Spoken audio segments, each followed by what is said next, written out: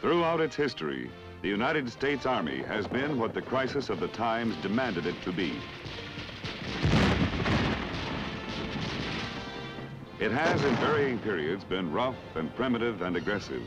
When it could do no other, it has stood in the mud and fought for victory.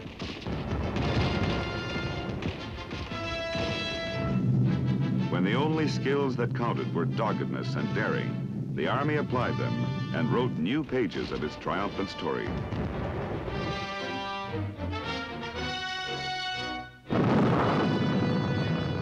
Today, the complexities of the modern age demand of the Army a posture and a composition substantially different from those which have marked it in the past.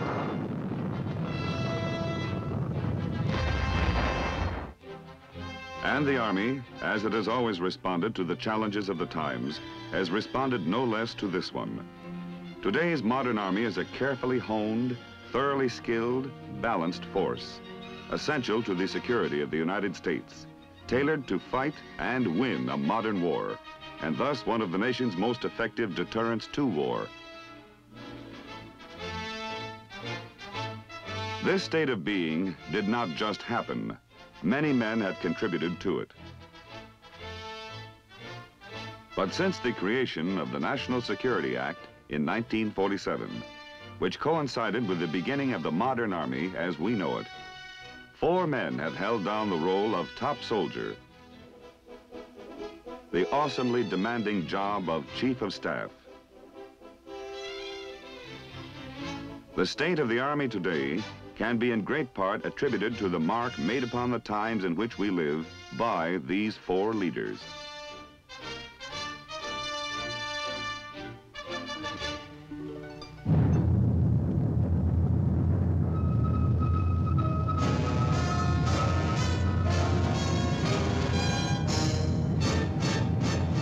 The United States Army presents The Big Picture, an official report produced for the armed forces and the American people.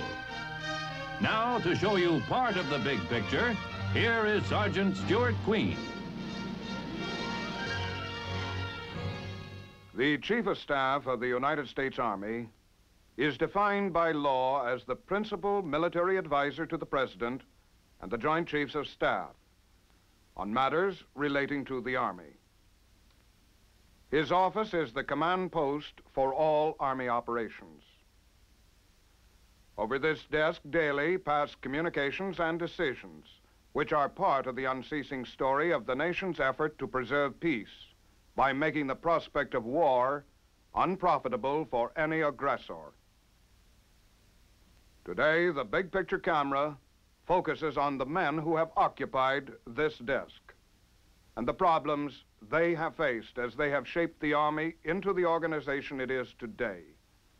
The men who have worn the proud title of top soldier. The Army has always had a top soldier. General Washington was the first. Only the office was called General-in-Chief then, as it was until the beginning of this century. The 1900s have seen some powerful and dynamic chiefs of staff, including Peyton C. March, who guided the overall destinies of the Army during the First World War, and General John J. Pershing, who succeeded him. Douglas MacArthur, who was perhaps the best-known chief of staff between the 2 world wars. George C. Marshall, whose global responsibilities were greater than those of any chief before him. Dwight D. Eisenhower, who became the first Army Chief of Staff in the post-World War II period. And Omar Bradley, who was the last Chief of Staff before the enactment of the National Security Act. During World War II, the military staffs of the United States and Great Britain had worked together to plan the war in the Western Theater. After the war, our own military chiefs continued to work together as the Joint Chiefs of Staff. Congress officially gave legal status to the Joint Chiefs, operating under the Department of Defense in the National Security Act.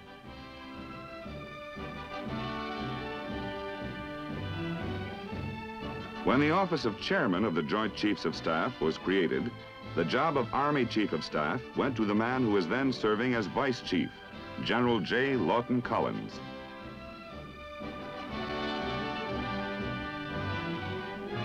Collins picked up the nickname Lightning Joe when he commanded the 25th Division in its position as spearhead of the attack which drove the Japanese off Guadalcanal in 1943.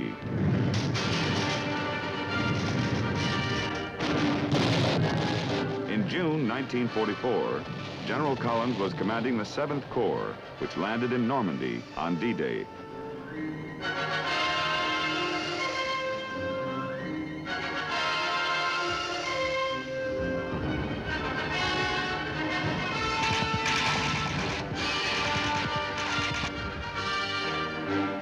Shortly thereafter, the 7th Corps captured Cherbourg.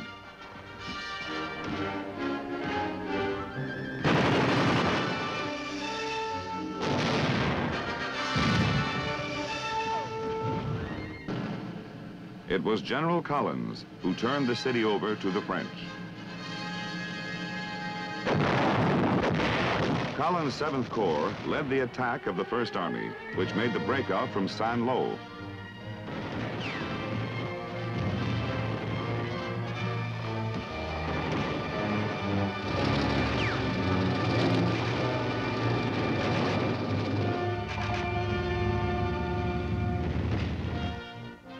Now his reputation as a brilliant fighter and tactician was made, and it grew through the war. When he became the first Chief of Staff to operate in the new era, the problems confronting him were many. The armed forces had demobilized at a pell-mell pace after World War II. Collins began an earnest effort to beef up Army strength with a forceful reserve program.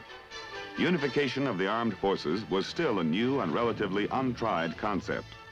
Collins was the first of the post-war Chiefs of Staff to have to fight to preserve a note of reality in the face of a growing and unrealistic idea that somehow war could now be fought and won without recourse to ground combat.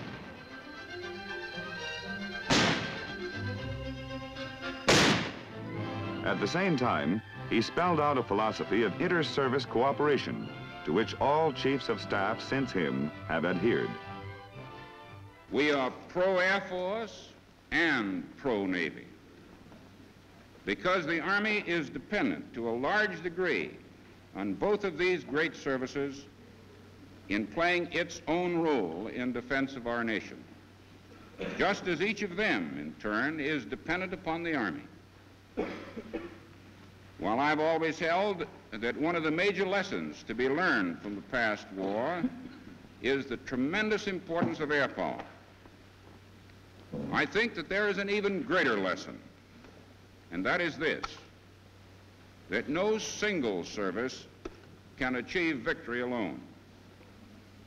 This can be done only by a team of Army, Navy, and Air Force working together under unified direction and control. Collins had been in office little more than a year when the United Nations voted to halt the aggressive push of the North Korean communists into free South Korea. The agony of those first weeks, when badly outnumbered American troops fought desperately to maintain their hold in the perimeter around Busan, provided all the proof that was needed of his belief that a weakened army could mean only danger to the nation.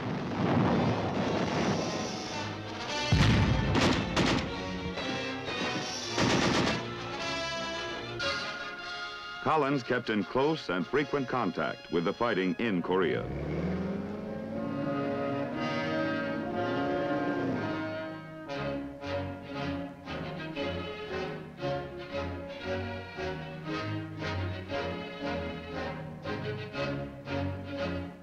And at home, he pressed his program to increase the Army's strength, not only in numbers, but in weapons as well.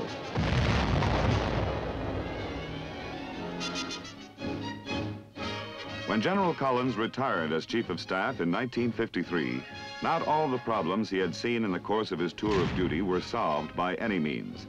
But there was now at least a deep awareness in the nation's mind that wars are still fought on the ground, and a growing awareness that a strong army is essential to the nation's security.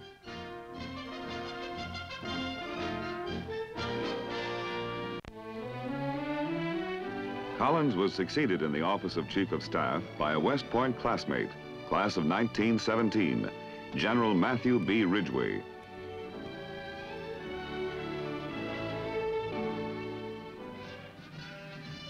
Ridgway's command during World War II was the 82nd Airborne Division. He parachuted with them into Normandy.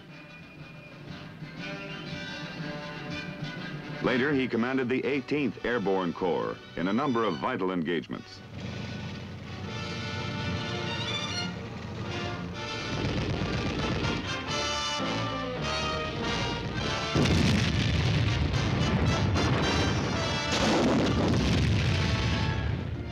Ridgway first burst on the national consciousness, however, in December 1950, when he was selected to command the beleaguered 8th Army in Korea after the death of General Lawton Walker.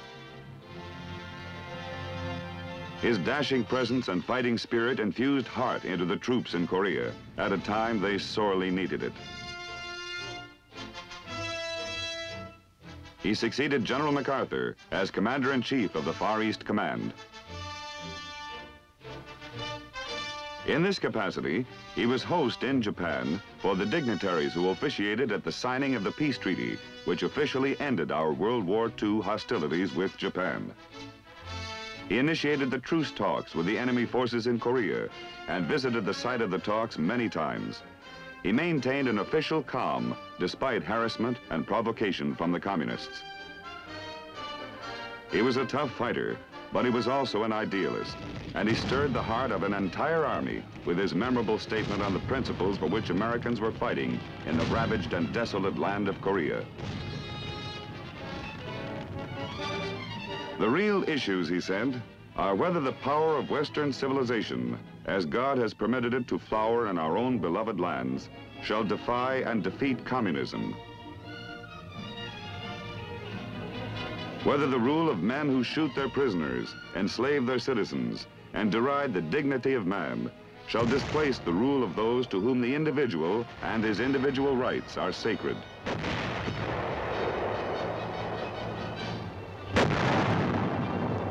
Whether we are to survive with God's hand to guide and lead us, or to perish in the dead existence of a godless world, this has become, he said, and it continues to be, a fight for our own freedom, for our own survival in an honorable, independent national existence.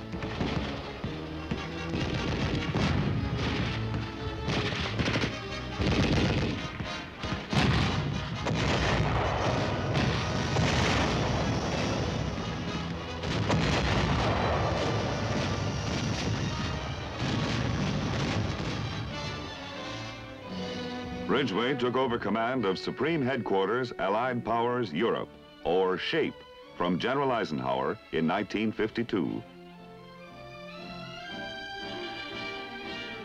He forcefully continued the work that had been started in the building of an effective military defense in Europe.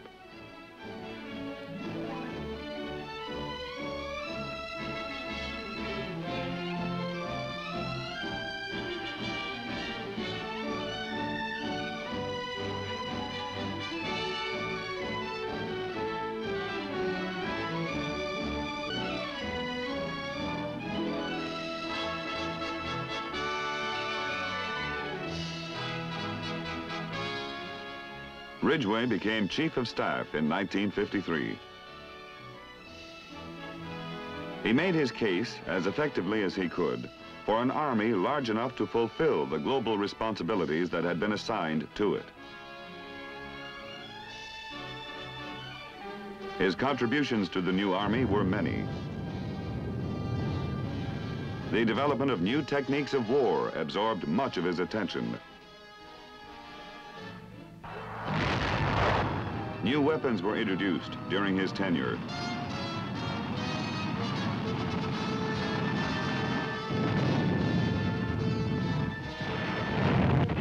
New equipment was developed in which he took a personal interest. But in the minds of many, Ridgway is remembered chiefly for his interest in the individual soldier. In an age of technology, when the transition was being made from the Army of the past to the Army of the future, Ridgway called attention time and again to the essential fact that it is the soldier himself who is the only indispensable factor in war.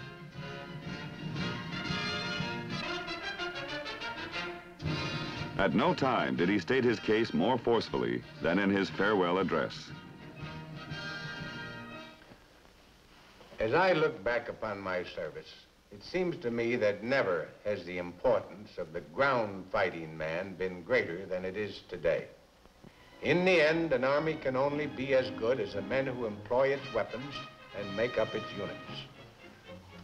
Throughout history, battlefields have been littered with the machines and weapons abandoned by men who have lost the will to fight.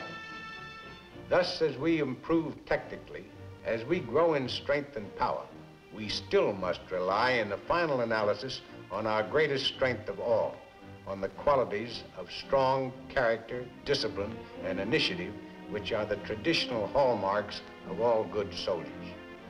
This focuses the hope for victory precisely on that part of our complex, powerful army of today and tomorrow, where attention properly belongs, on the individual soldier. Whether our army can be successful in any contest depends on him. It depends on his technical skill in handling the weapons which technology is giving us to use. It depends on his courage in the face of danger, his stamina to endure the tensions of modern battle, his dedication to the defense of those God-given things which bind us all together and constitute our heritage and our hope. Ridgway's successor was another officer who had emerged from World War II as a spectacular commander of airborne troops, Maxwell D. Taylor.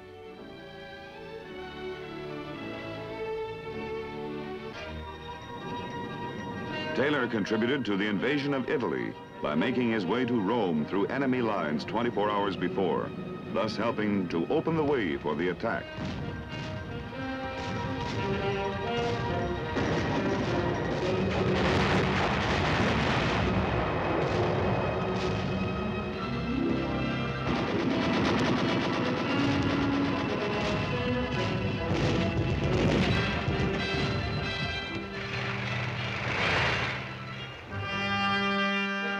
Later, he commanded the 101st Airborne Division, whose reputation became immortal on D-Day. He led them into Normandy in the pre-dawn hours of that fateful day.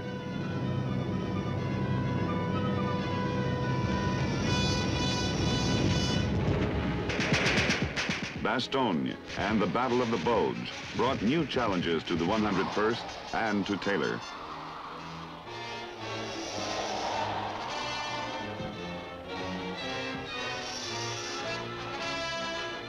Taylor, who was in the United States at the time of the attack, once again made his way through enemy lines to join his men and his assistant division commander, General McAuliffe, who himself became immortal through his succinct reply to the German demand for surrender. Nuts was McAuliffe's answer, and Bastogne became a memorable chapter in the Army's history. With the end of the war, Taylor became superintendent of the military academy at West Point. His scholarly talents left their mark on that institution's educational life.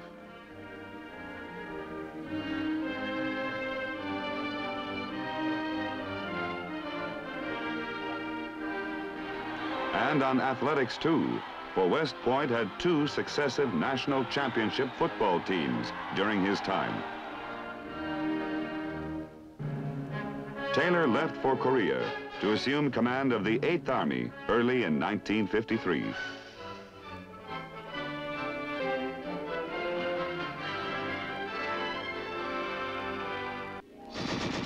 Under him, that army engaged in some of the most bitter fighting of the war.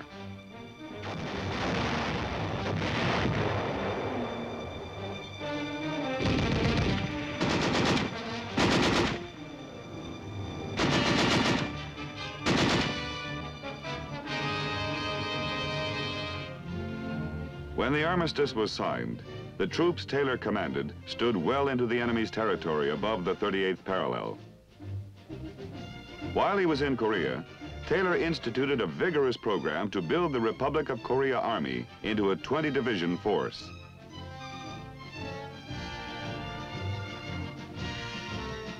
He supervised the return of United Nations troops who had been captured and held in communist territory.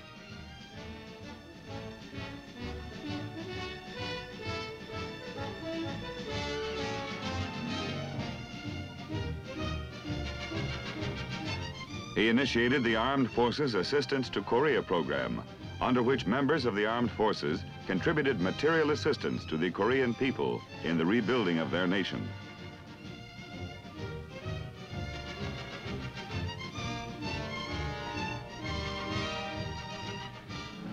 After the fighting was over, he was placed in command of all ground forces in Japan, Okinawa, and Korea.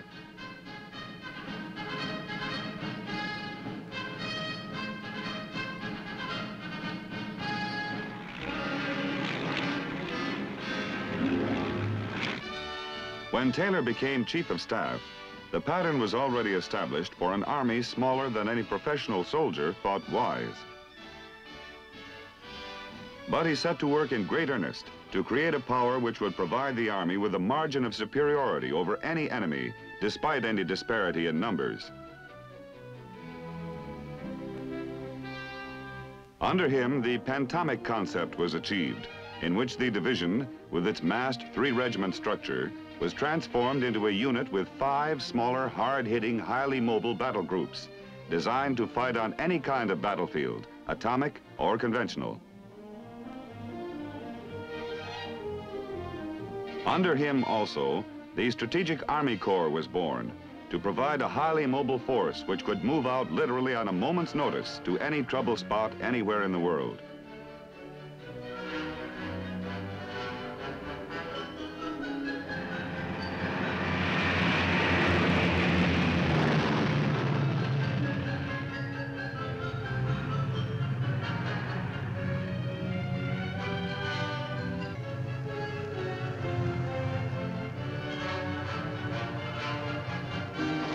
Taylor became known as the prophet of Army modernization.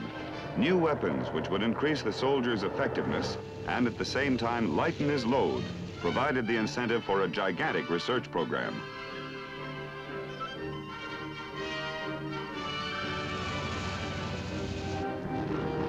Daring new techniques were experimented with.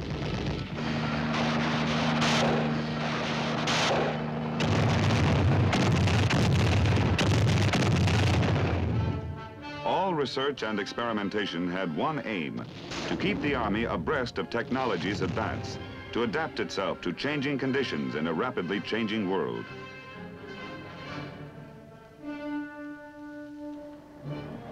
He traveled far and often to keep in close touch with the Army's activities.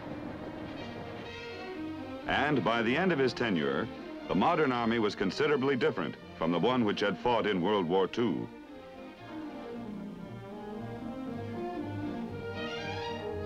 Upon his retirement, he addressed the Washington press corps of the country's leading newspapers, symbolizing that the entire country had come to regard him as a leader of first importance, and the Army he had led as a vital part of the fabric of the national life. The unprecedented attendance by the National Press Club demonstrated this condition. After Taylor came the man who occupies the office of Chief of Staff today, General Lyman L. Lemnitzer.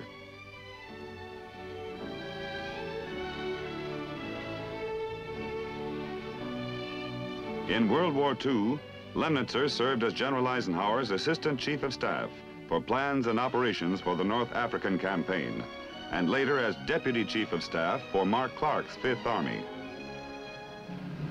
In 1951 and 1952, he commanded the 7th Infantry Division in Korea during some of its roughest days. Later, he was Commander-in-Chief of the United Nations Command in the Far East, succeeding General Taylor in that post, too. His interest in children became something of a legend.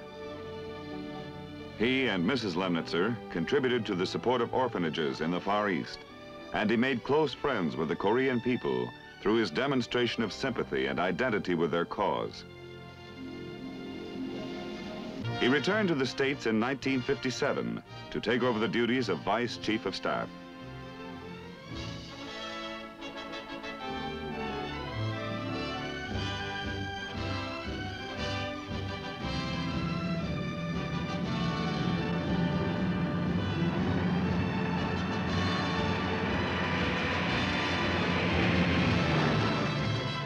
As General Taylor's chief assistant, he fully embraced the cause of Army modernization.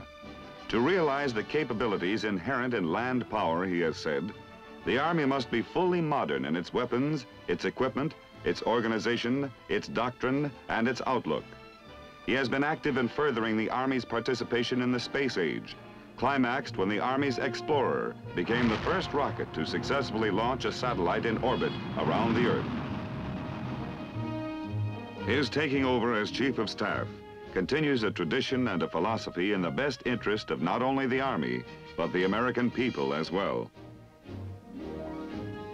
For his has been a voice calling sober attention to one essential fact of life today, that if the nation prepares only for a possible atomic war, it does so at its peril. For in the wake of atomic deadlock, limited war launched by an aggressor becomes a deadly serious possibility. A military force, strong and flexible enough to fight and win any kind of war, is still the only factor in which the nation can put its trust. And in such an integrated force, the modern Army, in which General Lemnitzer and his predecessors believed, and which they have worked to build, is as essential as the hope for peace. Lemnitzer's is a voice, too, calling for unity. Under the conditions existing today, he has said, it is necessary for free nations to present to any aggressor the manifest ability and the clear determination to offer effective resistance to any attack which might be made upon us. Through the military capabilities of the armed forces of our nation, joined with those of our allies of the free world, we are working together to achieve and perfect the unity of our effort. Unity is vital today, in the words of the top soldier of the United States Army, because it is an indispensable prerequisite to the achievement of power for peace.